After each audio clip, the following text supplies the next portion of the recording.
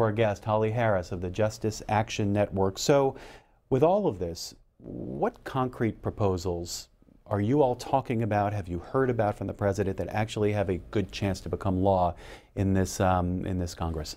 Well, the vast majority of the meeting yesterday was focused on prison reform, and there's all different aspects of criminal justice reform. I mean, you have sentencing reform, you have prison reform, which is really your back-end reforms. You have reentry programming. You've got over-criminalization issues. But yesterday they were really talking about prison reform. What is that? Congressman Doug Collins from Georgia and Congressman Hakeem Jeffries are working together. They've actually filed a bill, the Prison Reform Act.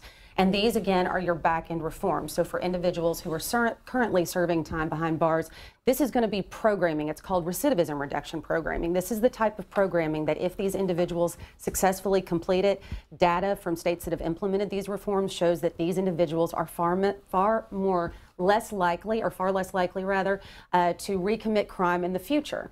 And we're talking about programming like, again, job training, treatment for addiction issues. If we're not addressing the core reasons why a lot of these people turn to crime to begin with, then what's going to happen when they get out? They're simply going to return to addiction. They very often return to crime, return to prison, and that's the cycle of failure that we seek to break with this programming. More of the details of the Prison Reform and Redemption Act. One of the ideas out there, it would allow certain prisoners to serve the end of their sentences in halfway homes or home confinement, would require the Attorney General to develop a risk and needs assessment system for criminals while giving them incentives to lower their risk of recidivism. Anything else you want to say about that? Well, it's really important also to note the earned time credits. A lot for low-level nonviolent offenders who successfully complete this programming, they can get earned time credits, which means they can get time off their sentences. So that's going to save significant taxpayer dollars as well. And of course, we'd love to see those resources invested in other places that